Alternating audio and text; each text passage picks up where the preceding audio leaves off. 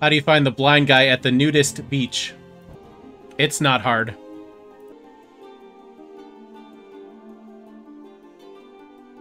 Like with Iceberg Gaming here, 2022 is about to come to an end, so this is going to be a quick little recap video. I'm going to do the top 10 gold making methods that I made gold with in 2022. Now, between Season 1 and Season 2 of the Noob Gold Challenge, plus my original quote-unquote main server, I've made approximately around 9 to 10 million gold in 2022. So these are the top 10 ways that I made that gold. This is not going to contain any exact numbers because I just don't have that information, but it's a pretty good estimate. Starting things off with number 10 is my Vashj'ir Dual Gathering Farm. This method made me quite a bit of gold. Before the the region-wide auction house merger, I was getting generally around 30 to 40,000 gold per hour. Plus, it is my favorite way to level alts from 30 to 40. You just fly through the levels. It's a fantastic way to level, especially druids, but any class can do it, but especially druids. I do it from 30 to 40 on all of my druids, and it's a great way to level. It's still kind of worth it as far as the gold per hour goes since the region-wide auction house, but definitely not as good as it was before, like everything. Coming in at number 9 is my Firelands Skinning Farm. I made a lot of gold on this, obviously before the region-wide auction house. It's still probably worth it. The leather is sometimes worth it. You just have to catch it when the price is good. Make sure you pay attention to if you're doing heavy or regular savage leather.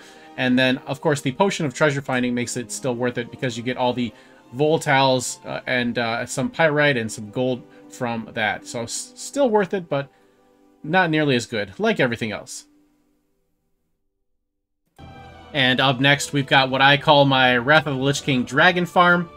It's a skinning farm. This made me a ton of gold, especially before I started making videos about it and talking about it so much. I made like 75 to 100,000 gold per hour before I opened my big mouth and told people about it. But such is the life of a YouTuber, I guess. But anyways, even after that, it dropped down to like 30 to 40,000 gold per hour. And then, obviously, after the auction house merger, it went down even more. But it's still worth it, in my opinion, because you just get so much leather so quickly. And you can either sell it as regular leather or craft it into heavy leather. Or you can do some crafted transmog with it. But there's not a lot of crafted transmog in Wrath of the Lich King. But there is some.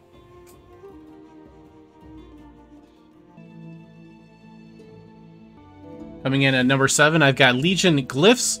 Before the auction house merger, I was crafting these for around 1,000 gold profit each, and I was selling probably around 10 of them a week, so 10,000 gold, crafting gold per week, easy money before the merger, and then they dropped to like 1 gold each after the merger. They finally started to recover a little bit, but still not to where they were before, obviously.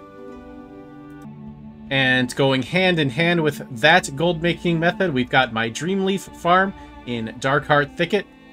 Now, this wasn't quite as efficient as making the glyphs, but the glyphs were kind of a limited amount per week that you could make, whereas the Dreamleaf farm was potentially infinite depending on how much time you wanted to play. And I actually enjoyed doing this farm. Not so much anymore since they changed Darkmoon Firewater, but before that, it was one of my favorites to run, and very profitable. I was making a ton of gold off of Dreamleaf before the region-wide merger.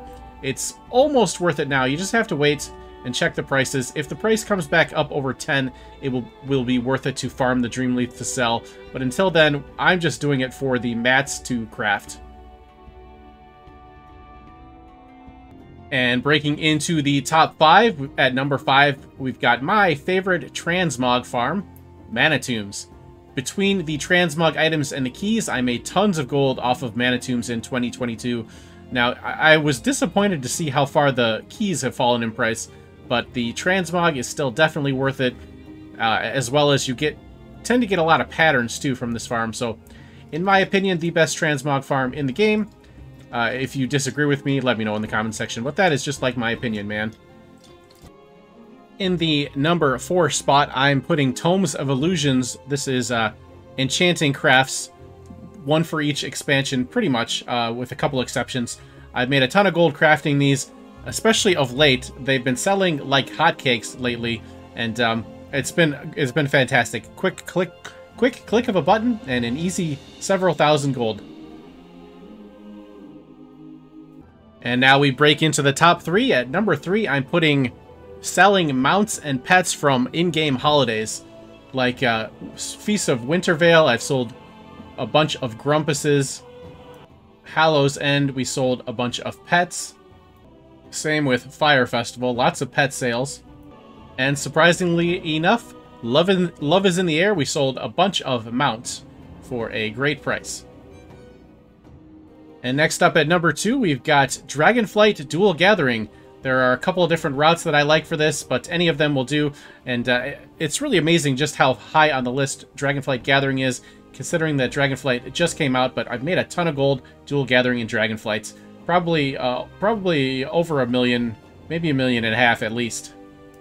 And coming for that number 1 spot, we've got Crafted Dreadful Gladiator gear that people were buying for the Mage Tower. I made a living and a killing off this.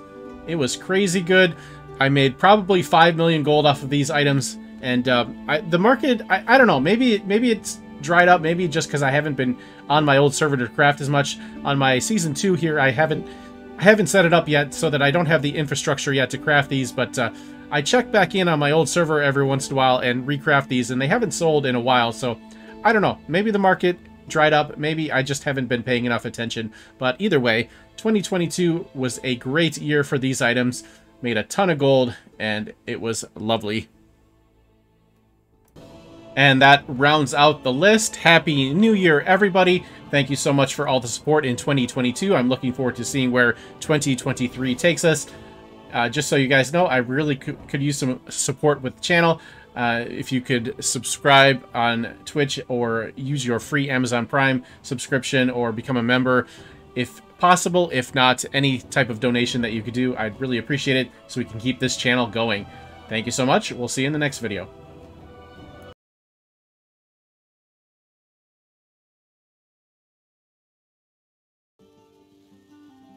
Thank you so much for watching. Special thank you to my YouTube members, Twitch subscribers, and viewers like you for making this channel possible.